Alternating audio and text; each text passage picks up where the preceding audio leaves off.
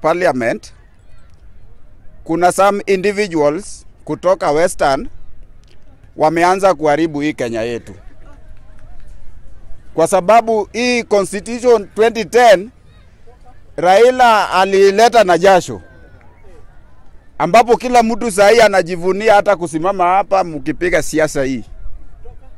Sasa mnaona mtu ameruka akili, anatoka Western ati Wetangula na ni lawyer, ameanza kuharibu constitution.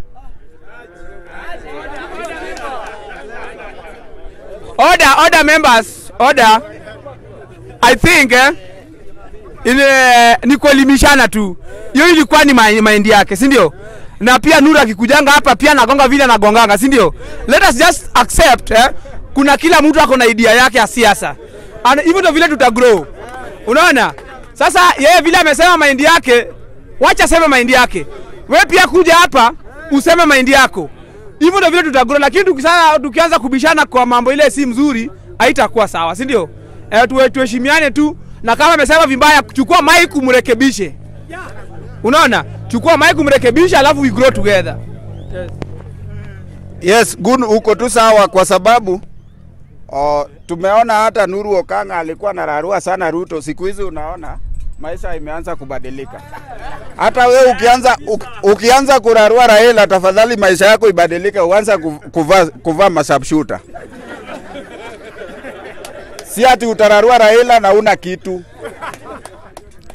Nikitaka kuongelelea mambo ya jana hii ya Parliament, kuna some individuals kutoka Western wameanza kuharibu hii Kenya yetu,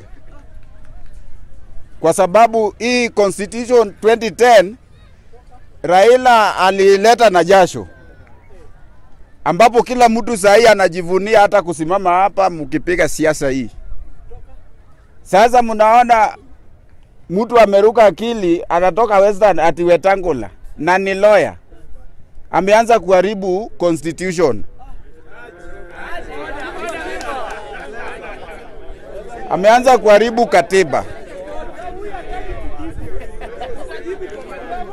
I think nataka mkue warevu, mtu akiwa anaongea unanyamaza. Ukiwa unataka kumkosoa unainua mkono. Lakini ukiwa hekla, tafadhali kuwa na discipline kidogo. Unaona huyu Wetangula ni lawyer.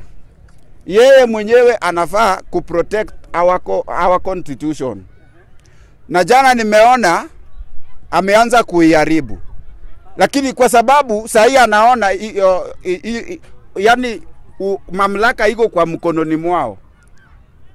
Mimi ile kitu wale ningewatetea sana, sio sisi, ni wale watoto tumezaa.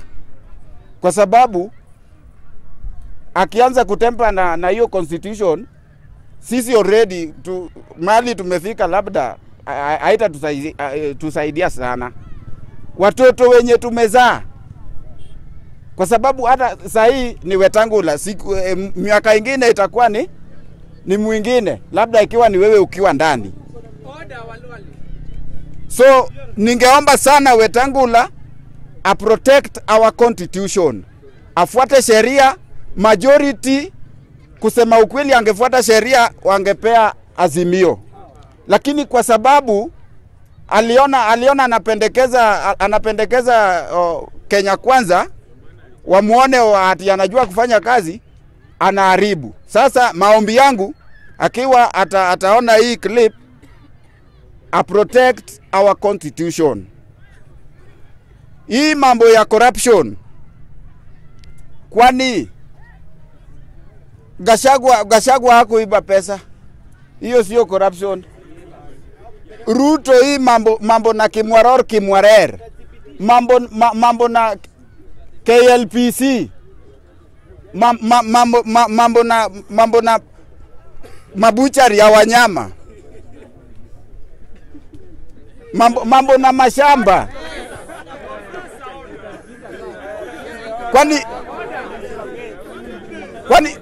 Kwani kwa hii serikali yake ndio anaona Waluke ndio corrupt kuliko yeye? angeanza na Gachagua ndio tujue yeye ni mwanaume. Lakini vile yeye ameanza kuchagua, si ati unalalia pande moja. Inatakikana ukianza kazi usiwe ati unapendekeza pande moja. Inatakikana unararua mwenye amepatikana na makosa. Sana Gachagua. Sana Gachagua. Gachagua sijuzi before Uhuru aende, si 200 million alinyang'anywa. Kwani hiyo haikuwa corruption? Hii ya Waluke ndio wanaona. And then kuna kitu ingine.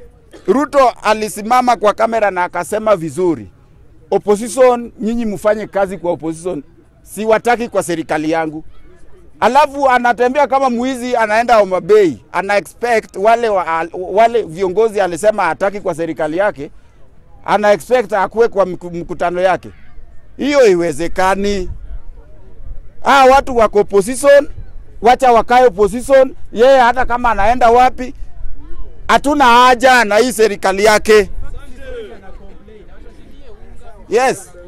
Hatuna haja na serikali yake.